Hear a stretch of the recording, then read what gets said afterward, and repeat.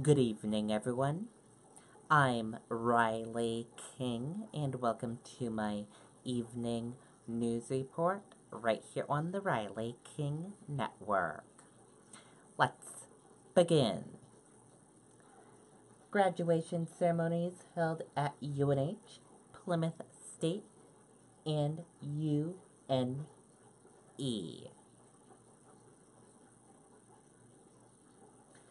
The University of New Hampshire and Plymouth State University held commencement ceremonies for the class of 2018 on Saturday.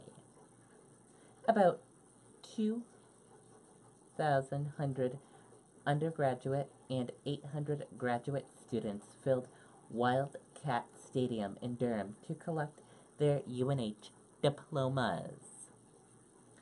Sean Gorman, the second chairman of LL Bean in the company's century-plus history, and a member of the class of 1989, spoke to graduates. He encouraged them to lead adventure-filled lives and to make sure to spend time outdoors. How and where you choose to be outside doesn't matter, Gorman said. What is important is recognizing that being outdoors is a crucial antidote to this hyper-competitive, hyper-stressed, tech-driven world we live in. Yes, technology powers our lives in all sorts of wonderful ways, but it will never fill your soul like watching a sunrise from a mountain. Graduates also heard from President Mark Edelstone, who is retiring at the end of June after 11 years, the longest serving president in UNH history. And like you, I suspect I feel kind of sad to be leaving, but excited about the future, Hiddleston said. Plymouth State University held its 147th commencement ceremony with Governor Chris Sununu delivering the address. He told graduates they're finishing college at a very unique time. There's a lot of opportunity out there, Sununu said.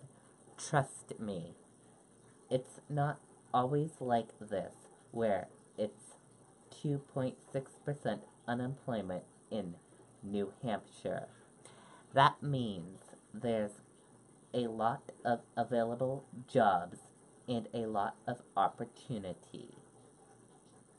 But the governor said becoming a success still isn't easy.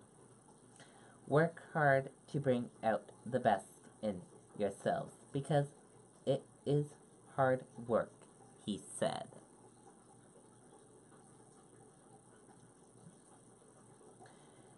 UNE marks first commencement under leadership of James Herbert at 183rd commencement. The University of New England celebrated its 183rd commencement on May 19th at the Cross Insurance Arena in Portland. More than 1,800 students received degrees and certifications in obstetric medicine, dental medicine, pharmacy, health science, natural science, human services, education, management, and the liberal arts. UNE President James Herbert, who was inaugurated in September of 2017, expressed that the ceremony, the first UNE commencement at which he served as president, held special meaning for him.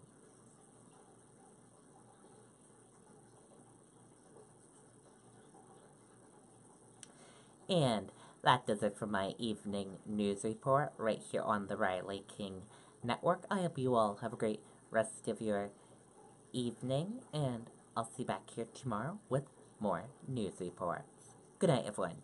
Bye.